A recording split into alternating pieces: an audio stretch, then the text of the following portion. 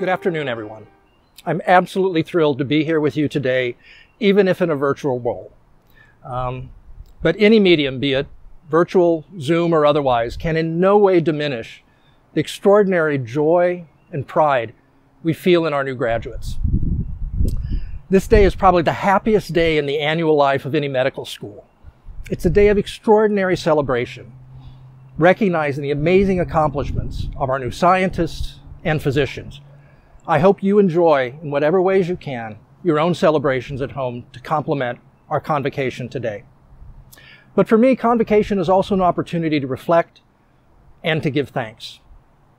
I think first, the students and us faculty would like to thank the families, the friends, the parents of our students who were always there for them, who cheered their many, many successes and comforted them in difficult times.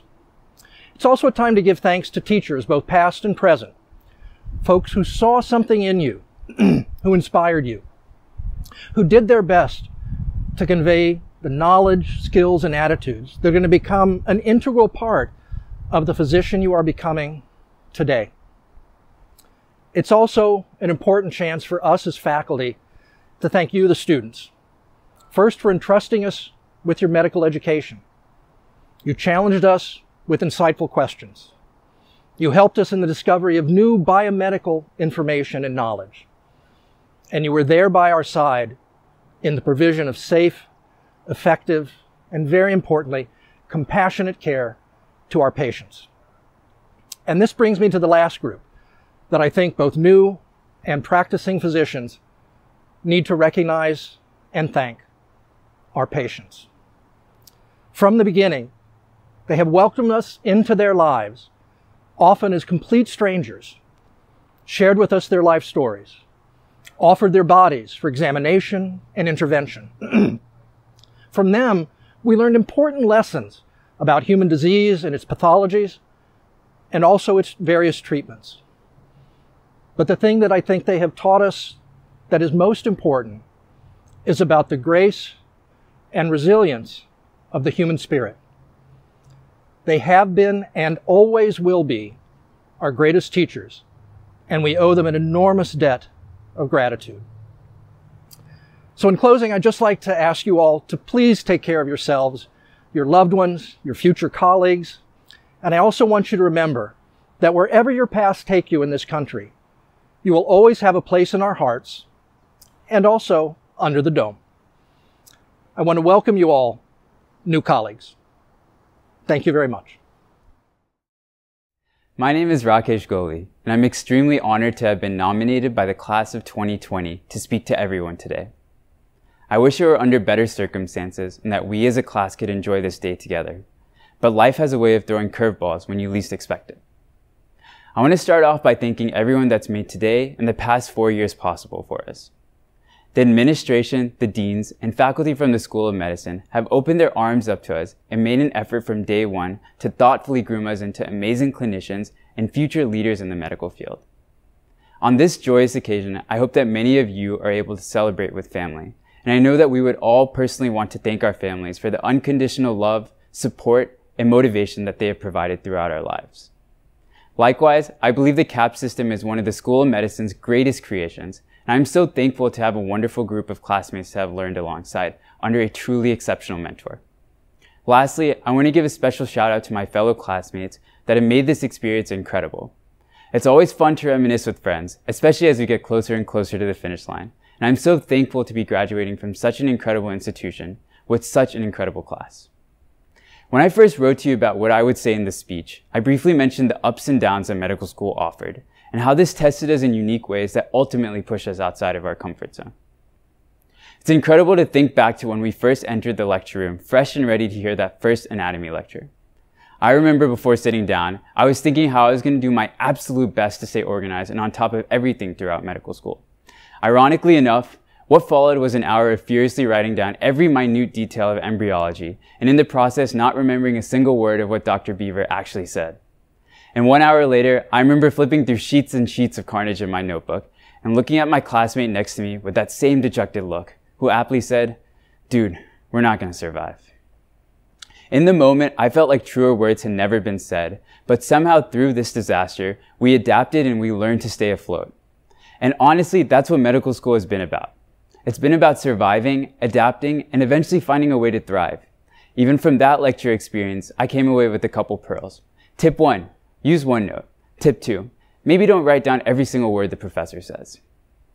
From the classroom onto the wards, we found ways to let our voices grow more and more confident while developing beautiful bonds with the patients that we cared for. It was then that we could see that those hours of sacrifice had finally started to pay dividends and that we could make the difference that we dreamed of from the start. And this was all built on a foundation of tough moments that pushed us to be better and to work harder. When these moments pushed us to our limits, that's when the camaraderie of medical school became more apparent. Those were the times that we would talk to each other and vent, or we would get that midnight Taco Bell with classmates and get back to work for the long night that lay ahead. In some ways, it was a culmination of those moments that over time morphed us into individuals that built a toughness and a grit to believe that anything was possible. And it will be those moments in the future that will shape the doctors that we will ultimately become throughout our career. With that in mind, I just want to take a moment to let everyone know how much I appreciate being a part of this class. Whether it was witnessing incredible athletic abilities on display throughout the Olympics, or hearing beautiful artistic creations during the holiday party, I'm constantly in awe not only of what each and every one of you are able to accomplish, but how you do so in such a sincere and a humble manner. Having had the chance to work together and build relationship throughout these years, I'm astonished at the unique approach that everyone takes to learn and immerse themselves in medicine. Seeing the passion and the desire to improve as clinicians, communicators, and people has been a great source of inspiration for me. And as we move forward to the next step of our lives, I can't wait to see what this class is able to accomplish. In the current state of the world, the spotlight now shines bright on healthcare workers, and this is our opportunity to translate years of learning and absorbing medicine to our patients. Taking care of the sick and the vulnerable is what brought us here in the first place, and it's important that we reflect not only on the knowledge that we've built and the skills that we've acquired, but the words and the stories of our patients and the beauty of our profession as a whole. I wholeheartedly feel confident that our class will be able to handle any situation that comes their way with grace and poise. I wish nothing but the best for the class of 2020. Thank you for allowing me to be a part of this special day.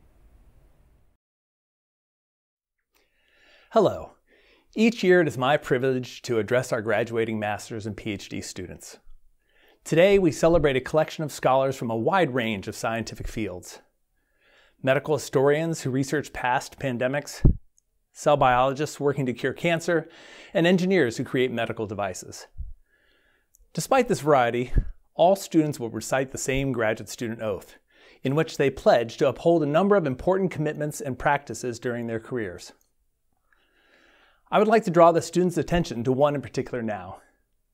You will pledge to be an ambassador of science to the public and strive to be honest, respectful, and unbiased when engaging the public.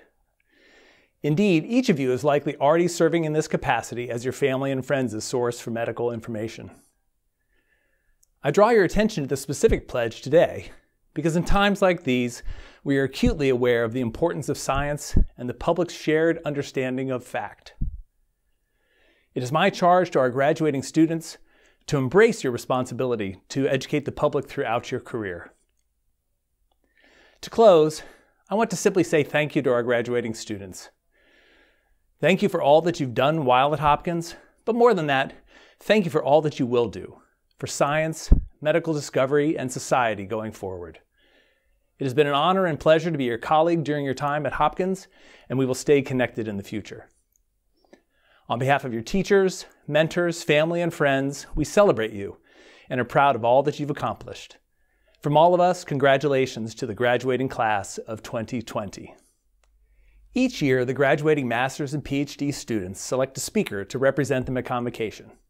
It is now my pleasure to introduce this year's graduate student speaker, David Ottenheimer. David joined our neuroscience PhD program in 2015 after receiving a degree in psychology from Yale University. He conducted his thesis research with Dr. Patricia Janik, where he studied the neuroscience of decision-making and remarkably completed his degree in just 4.5 years. Using rats as a model, David studied which neurons in the brain signal when rats are faced with different decisions. Outside of the lab, David actively contributed to our school's diversity and inclusion efforts, founding his program's Student Diversity Committee, and serving on the university's PhD Advisory Committee. David will be starting a postdoc this summer in Seattle at the University of Washington, where he will study how neurons across the brain participate in learning about the rewards in our environment. I'm pleased to present David Ottenheimer. Thank you very much for the opportunity to speak today. It's a unique honor to be able to virtually address the School of Medicine graduates as we all watch from our homes. We're graduating during a time when the public's interest in biomedical science is unusually high, so I thought I'd share my perspective on interactions between science and the broader community. In many ways, our research depends on public support for science, but this public attention sometimes comes with unfortunate side effects. One of these is the all too often misrepresentation of scientific results we see in the media. Although incorrect scientific reporting can be dangerous at its worst, today I'm going to share one of my experiences that veers more toward the comical. It all started when I published my first paper during my PhD. To summarize my work briefly, by giving different tasty rewards to rats and recording from their brains, I found that the majority of cells in an understudied brain region, the ventral pallidum, are very active for preferred foods and less active for less preferred foods. This means ventral pallidum could be a good region to study to understand how we make food choices. I believe I speak for many of us when I say that one of the reasons we pursue a PhD is that we hope our work will one day improve public health.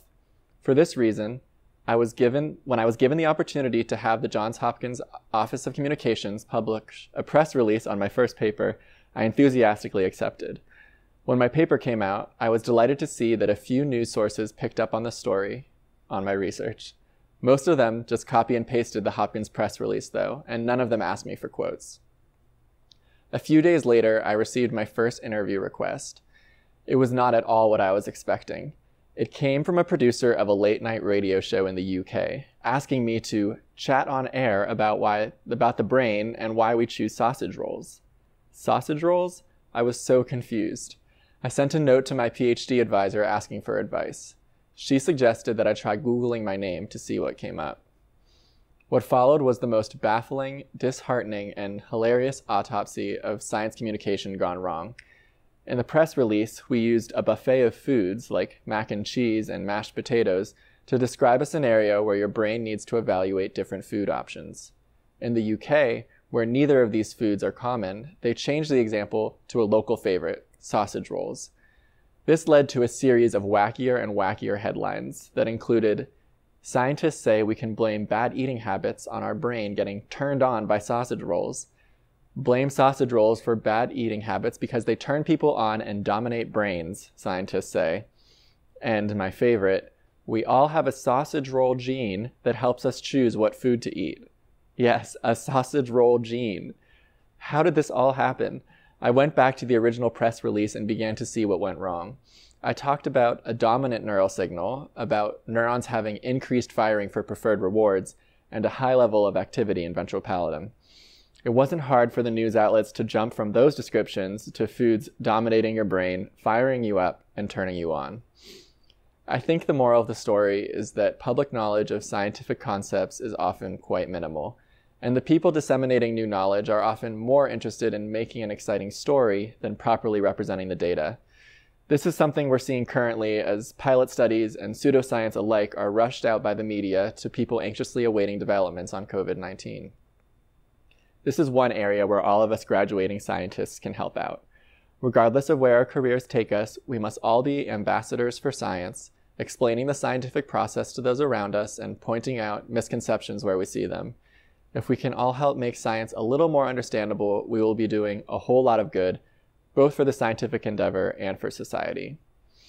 I want to finish by congratulating all of today's graduates. I am so proud of all the work you have done and to be standing here with you virtually today. Oh, and since this is pre-recorded, current David, the speech is over now, so you can stop cringing while watching a video of yourself and go ahead and treat yourself to a sausage roll. You've earned it.